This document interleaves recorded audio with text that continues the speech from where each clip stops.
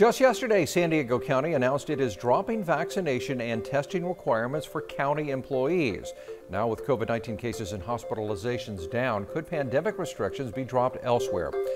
Thanks for joining us. This is the Nightly Check-In. I'm Mark Mullen. So just yesterday, San Diego County announced it was ending testing requirements for unvaccinated workers and vaccination requirements for new hires. Those go into effect, by the way, on April the 4th.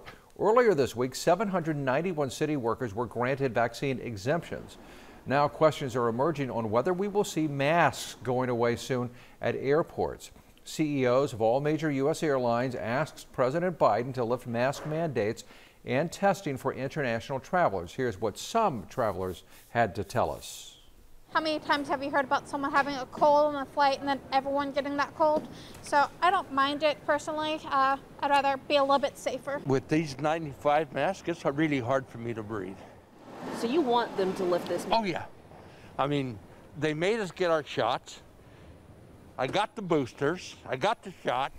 Then I went home and took 3 more shots. Mask mandates on airplanes are set to expire April the 18th. It's unclear if testing and vaccine requirements could return here in the county in the event of another surge.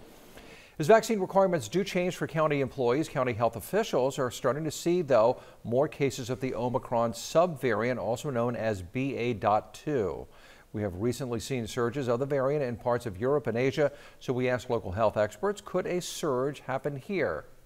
Yeah, so there's good news and bad news. So the bad news is that the virus has evolved, and whenever the virus evolves enough for you and I to start talking on TV, it means that it has become more infectious. UCSD infectious disease chief Davey Smith says the new variant is slightly more infectious, but does not appear to be more deadly. The county has detected 140 confirmed BA.2 cases as of today. Smith says the best thing we can do is be vigilant. There is new fallout tonight from last year's cyber attack on Scripps Health. It turns out more people may have been impacted than originally thought or reported. A letter was sent on March 15th advising some patients that compromised documents might have included names and addresses, birth dates, and health insurance information. Scripps Health offered no comment on the letter. A spokesperson told NBC7 that they continue to enhance their information security systems and monitoring capabilities. As we watch the devastation unfolding in Ukraine, there are ways to help from here. UC San Diego alum, originally from Ukraine, is raising hundreds of thousands of dollars to help her home country. The reality is that Ukrainians are still lacking very basic gear, and we're not providing any weapons. We're just providing things that people can wear.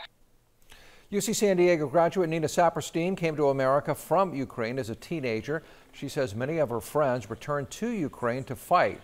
She was considering that too, but chose to stay and help raise money for military gear with the hopes of protecting children in the conflict. If you take the North County Transit District buses for your daily commute, you might notice some new changes in your route. The district tells us they are experiencing a shortage of bus drivers, and as a result, they have to eliminate some stops on several routes. You can find the new schedule on NCTD's website. And officials also say this weekend schedule will not change, neither will the first and last scheduled trip of any day. So at least there's that. Before we sign off, here are your current temperatures. We have an extended forecast over at the weather section located on the main menu of our streaming app on Roku, Apple TV, and Amazon Fire. I'm Mark Mullen. Thanks for watching. That's a Nightly Check-In. Have a good night.